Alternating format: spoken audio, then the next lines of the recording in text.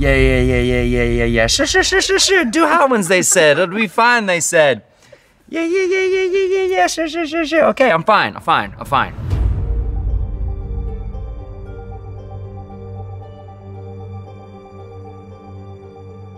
Hey, what's going on, everybody? For First We Feast, I'm Sean Evans, and you're watching Hot Ones. It's the show with hot questions and even hotter wings. And today we're joined by Justin Timberlake.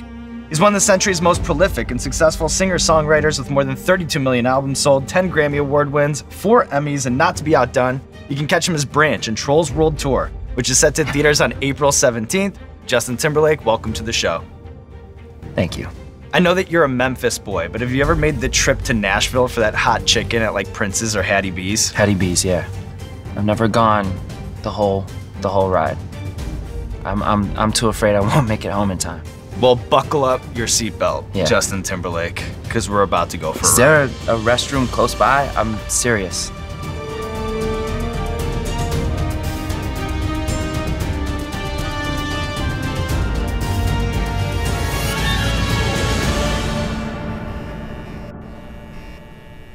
I feel like I should have worn a diaper. I'm not gonna lie.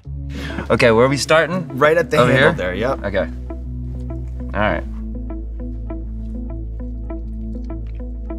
Okay.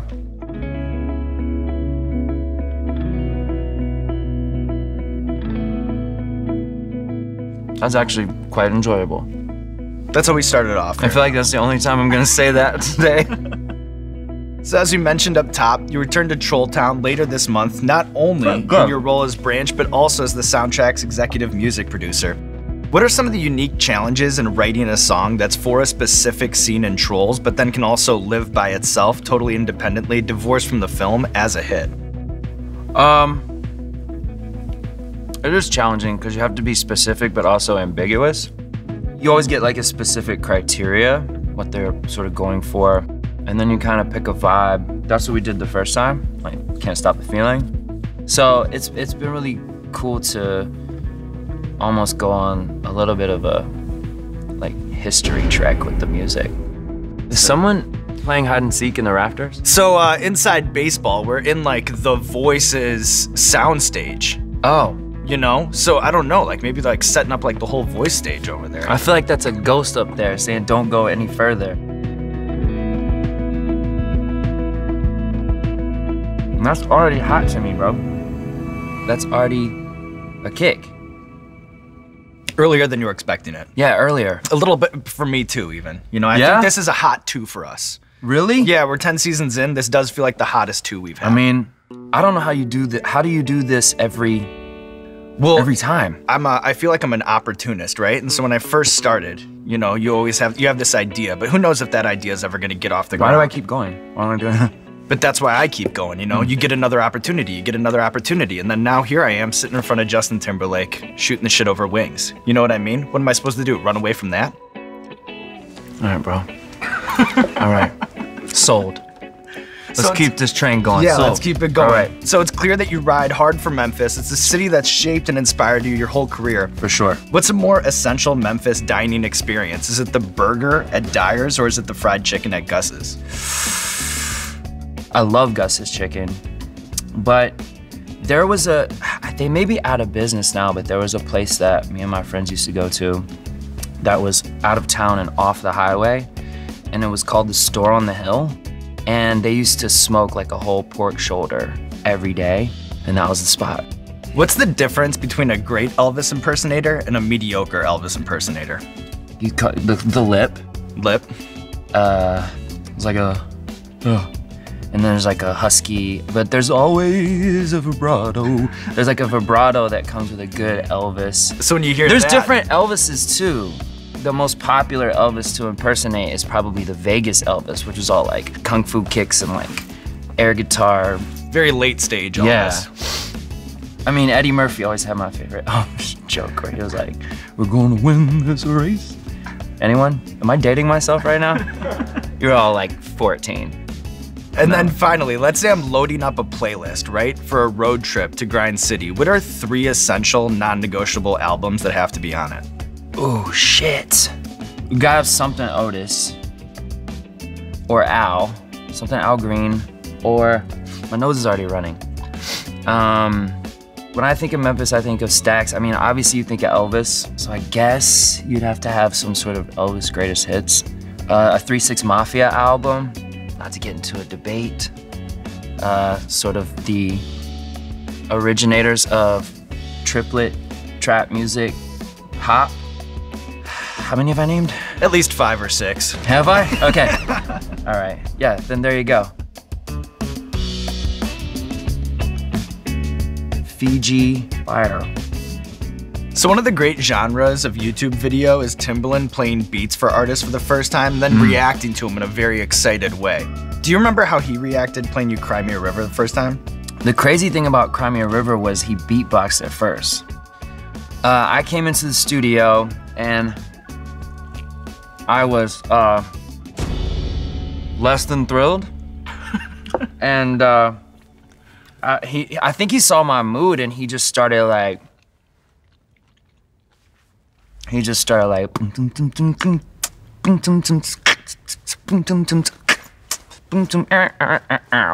doing this like crazy, this is the first time I ever beatboxed with chicken in my mouth. I'm actually shocked that I got that out. We're hyped that we got the exclusive. The exclusive chicken side cheek beatbox. We were working with Scott Storch as well, and Scott laid the roads, and then next thing I know, like, I kind of like blacked out. I was just off to the races writing the song. 4 hours later, I was like written and recorded, and then it was, we started working on all the post-production.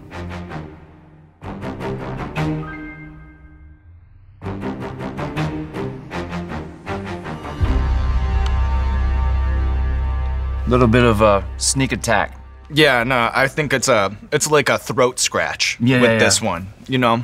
If they're all hitting in different ways, this is the first sort of like throat scratch. Yeah. It was kind of like, it started off like, hey, how's it going? And then it was that guy at the party who like 2 beers in, he's leaning on people for no reason. And then he's like shouting at people an hour later. I know, I feel like, somewhere around I feel like that's here. where we're headed. Yes, we're headed towards like a break a chair over somebody's head kind of drunk, you know? Followed by like full on like tears and breakdown. You don't even know, man. That's where we're headed, right? That's where we're going. Okay, today. cool. Great. I'm glad we know. So your career, it spans so many facets of the entertainment industry, but out of curiosity, where does creating your own Hypebeast certified Air Jordan fall on your list of career accomplishments? Probably very, very high. That holds a high space of real estate. There was a moment where Tinker and the brand were going to make a new shoe for me for a tour. And sneak attack, here it comes. And our first meeting, Tinker's kind of sitting there, we're talking about inspiration, where you headed, who are your idols? And he starts from an ethos there, and then they came back 6 months later, and that's when we started talking about an actual sneaker. There's probably 2 or 3 other ones that we've talked about. Some sketches in the vault. Reworking or sort of innovating.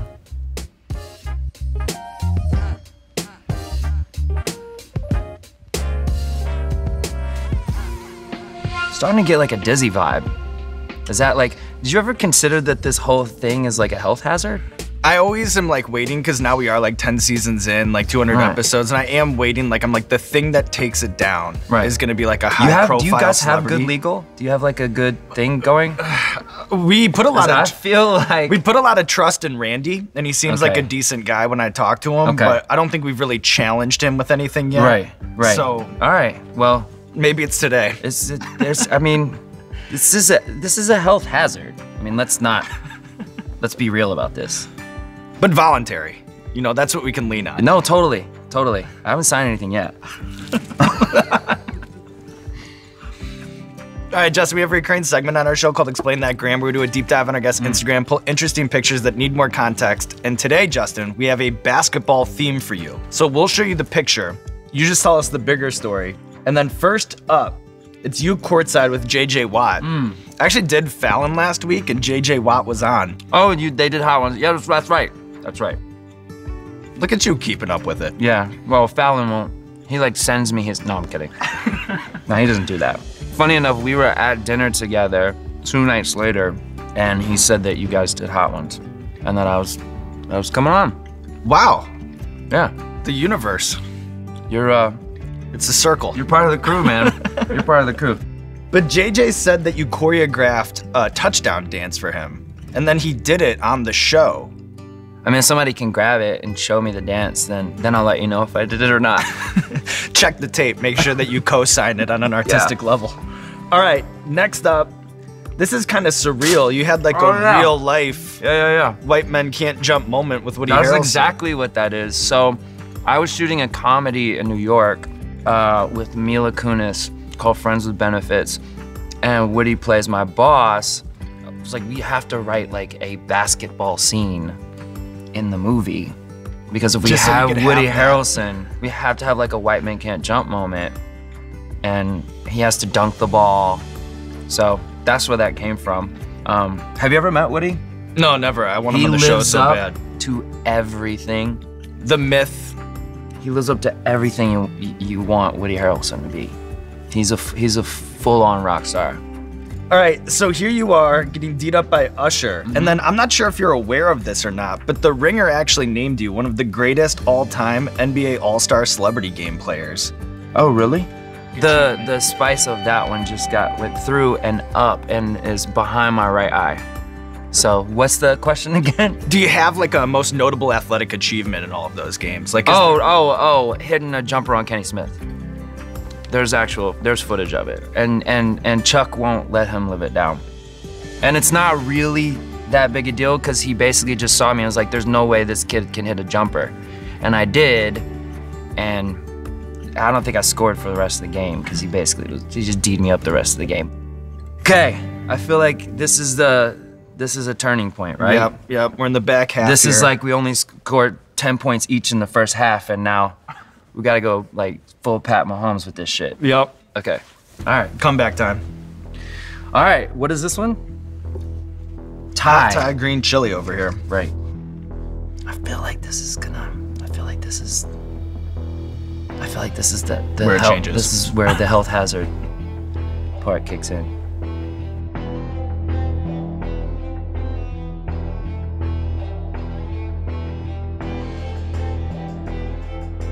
Okay. So your work behind the scenes in music, it goes well beyond this film. You obviously have a list of writing credits a mile long, from writing for Rihanna and Reba McEntire to doing drums and keyboard for Charlie Wilson. How's that, the hot Thai? I didn't hear a fucking word you just said. Sorry, go back. What do you think would fascinate people about how some of their favorite music is made? Like, can you unpackage the camps thing, where like some of the best producers and top writers in the industry, they'll descend on one location for weeks, craft music that can sometimes, you know, each track be $100,000 before an artist even walks into the studio? I think the person that I probably most famously worked with is probably Timbaland and the Neptunes. When we were doing my second record, Future Sex Love Sounds, Nate was working on the keyboards with this new arpeggiated synthesizer, you know, plug-in, and all I heard was, and I was like, I don't know what that is, but we have, whatever that is, we have to work on that now. The first song we did was What Goes Around. The second song we did was My Love. And then the third song we ended up doing was Sexy Back. You know, you get into certain vibes for a week or so, and you just gotta, I don't know, you gotta follow it. Yeah, and it could be something as loose as like you banging on buckets. Like totally. For the Beyonce part in Partition, where you're just like banging on buckets. Wow. Wow, that was some Nardwuar shit. That was good. Yes, that's how that came about. Right? And what, Beyonce's like freestyling while you're banging on buckets. So I'm banging on buckets, and Dream came in and he started like freestyling a melody to it, and so then we just started messing with it that way. That felt like a camp to me, because you were just kind of, everybody was just spitting ideas back and forth. Like Miguel came in, I had to leave town for a second, and Miguel came in and worked on this ballad and wrote these verses, and then I came back in and wrote a hook to it, and it was a fun time. It was a really fun time. Speaking of fun times, Justin. Okay. Are you ready to move on? I'm ready. The Stargazer here at number 7. The Stargazer. Okay. Like you'll see stars when you eat this shit? Only one way to find out. Okay. All right. I'm gonna go for a real sauce-heavy part of this wing.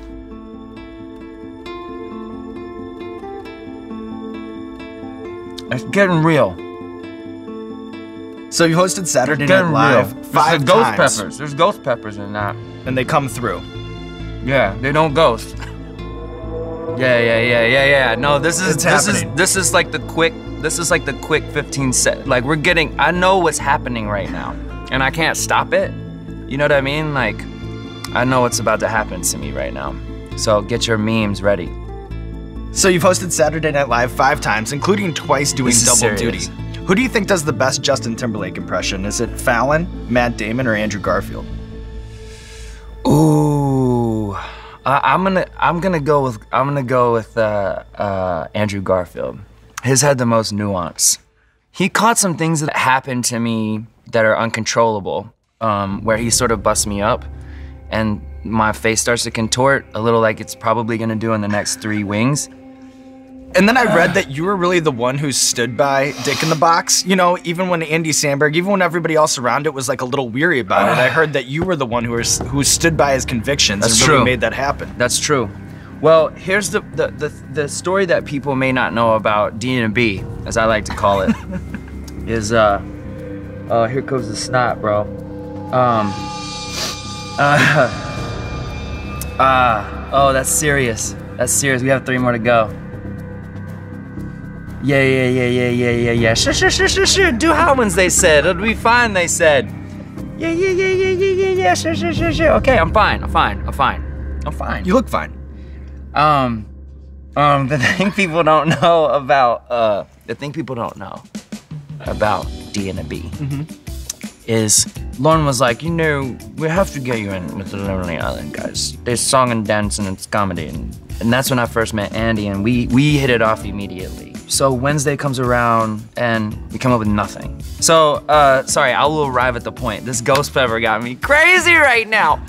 Okay, so we were like, what if we came up with like a duo of guys who were still stuck in a time and a certain style with like the silk suits and the, you know, the herringbone chains and well and meticulously sculpted facial hair. Am I describing NSYNC? This is weird. I just realized that we took so much from those groups. Holy shit. Wow, hot ones. Finally, Yorma says, well, what if we do the old, like, popcorn at the movies prank? And I was like, what? He goes, you know, you dick in the popcorn. And I was like, that sounds super creepy, bro. To which we then said, yeah, that's totally appropriate for 2 guys that are completely misled about what's appropriate, right? Friday, we shoot all day, and we don't get done until like 3 a.m. on Saturday. And then the FCC shows up. They're like, you can't say dick on the air. And we're like, oh, right. But if you just bleep it, would we be fine? And she said, yeah, if you bleep it out, then it's fine. And I mean, I think the irony of that is I think the funnier version is the bleeped out version. Sometimes it works out that way. Right? Yeah. And, but yeah, I fully believe that idea would not have been seen all the way through if the bigwigs would have known what we were doing. This one's heavily coated. I feel like this is gonna go really bad after this.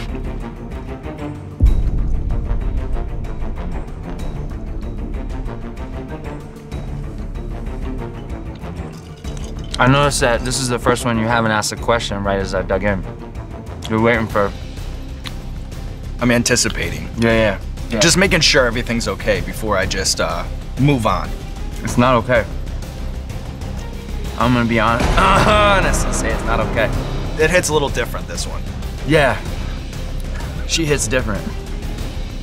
What's your handicap these days? That number seems to improve with every This Golf fucking Digest. hot sauce is my handicap, bro. That number seems to improve with every Golf Digest. Holy shit, what is happening right now?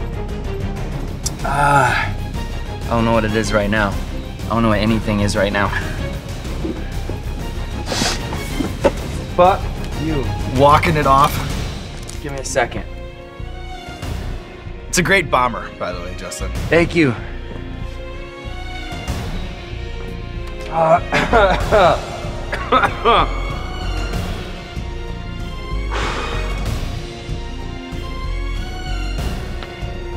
Oh man, that's emotional.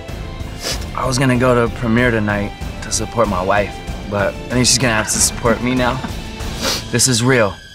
I don't know what's happening to my equilibrium right now. All over the place. Yeah. I feel like I've been poisoned because I have. Is there cyanide in this?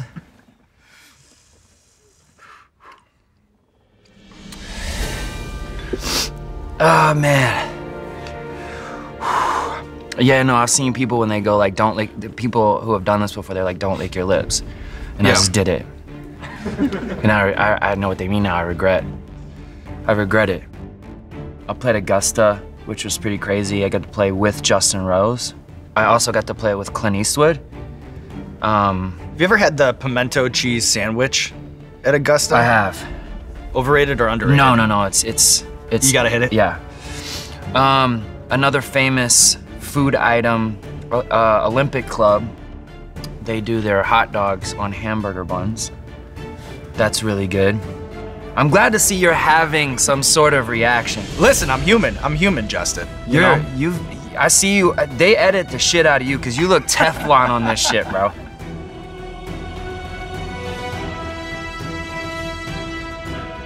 Why is this like a thing? Why? You don't have to. No. We've made it this far. I'm not gonna run like 21 miles of the marathon, okay? Respect. All right? I'm gonna have IBS for like a month. But pretty kick-ass YouTube video to show. But well, we'll see, won't we? There's gonna be a lot of ass real soon. All right, okay. All right. Do hot ones, they said. It'll be fun, they said.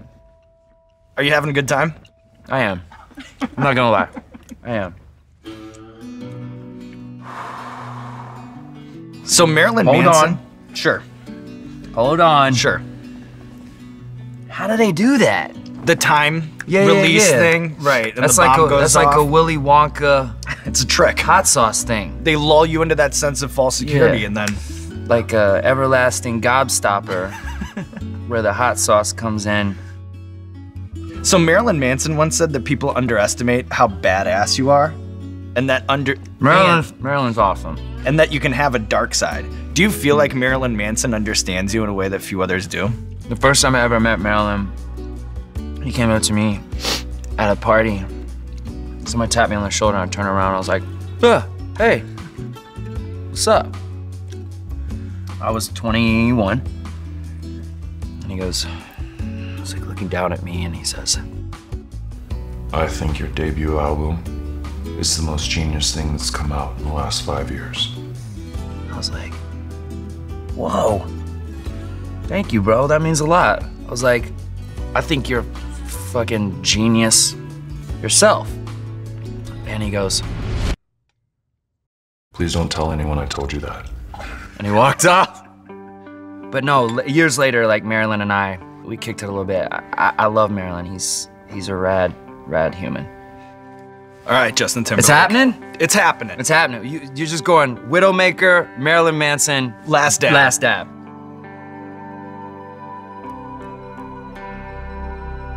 Okay. I'm gonna hit it.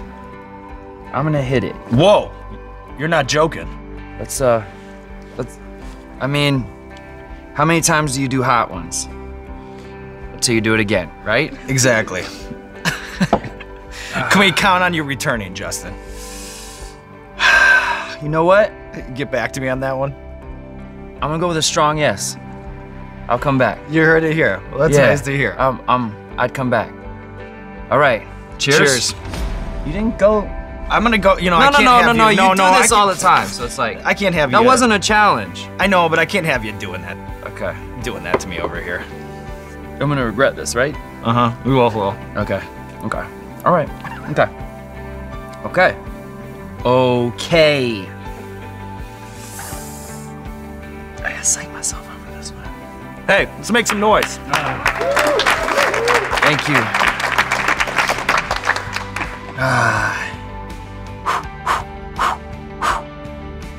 Yeah, okay. All right, Justin, here we are at the top of Spice Mountain. Oh, God. One last hurdle to clear. And you know, your friend Jay-Z, he loves to dive into one of the most classic of all fan debates, which is ranking his albums. Okay. You've won 10 Grammys, dozens of top 10 hits, a worldwide fan base that's always craving the next thing. And still kind of say all that. So from your unique perspective, right now, with your brain It's on very fire, unique right now. scrambled, Uh-huh. how would you rank your own discography? Ooh. Okay. Okay. Well, it's hard to do I understand. for a lot of different reasons. One, I can't even see you right now. Two, you try to do something different every time you put a record out.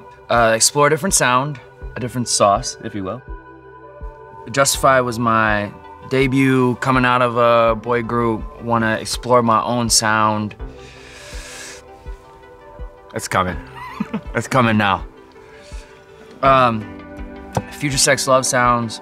That album happened because I wanted so badly to make an R&B album with Justified, and I was young and naive and got all up in my feelings because it was under the pop album category.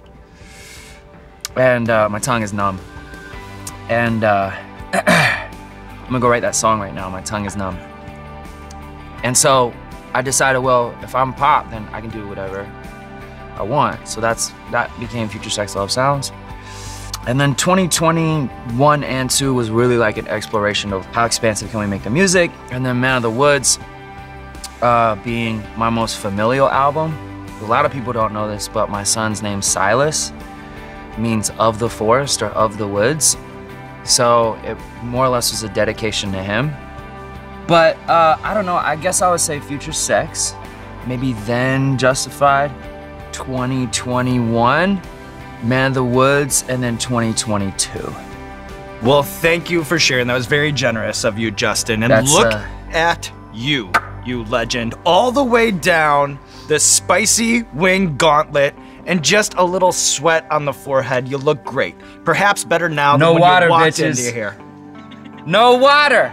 And now there's nothing left to do but roll out the red carpet for you, my friend. This camera, this camera, this camera. Let the people know what you have going on in your life. You guys, don't let this discomfort be in vain. Support my family and go out and see Trolls World Tour. You're gonna love it, but it's been worth it. You're a great guy, model American, and we did it. We did it. Did it. Great job. I have a buddy who's like hot sauce aficionado. Like he brings like a truffle hot sauce, and then he brings like a crazy hot sauce. Like he brings a ghost pepper hot sauce. And I was like, bro, I'm doing hot ones. And he was like, what is life? Let's go. That was fun. That was fun. I don't know what I said, but I would do it again. This is the part where I have to remind people. Be careful around your eyes. Careful around your eyes. Careful around your eyes. Careful around your eyes. Careful around your eyes. Careful around your eyes. Careful around your eyes, Yachty. Careful around your eyes, Corden. Oh shit, yeah. Careful around your eyes. Careful around your eyes. Careful around your eyes. Careful around your eyes. Careful around your eyes. Careful around your eyes. Just be careful around your eyes. Oh god. Careful around your eyes. Careful with the eyes. Yeah! Be careful with the I'm ready. Might be hard for you to even touch your eye like if you wanted to. Anybody with acrylic nails is making strong life decisions. Can't touch our faces, so That's a good point to bring up. Thoroughly wash. Thoroughly wash.